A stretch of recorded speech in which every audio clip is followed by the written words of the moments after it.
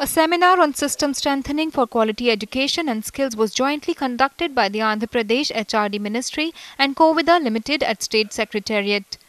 The main objective of the seminar was to improve the quality of education from basic to higher level. The seminar also emphasized on imparting skills to prepare youth for the opportunities and challenges in 21st century.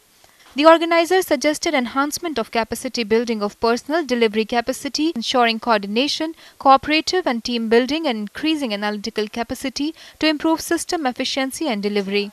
The organizers opined that since National Education Policy 2016 is under evolution, it is important to energize the draft through practical field implementation strategies.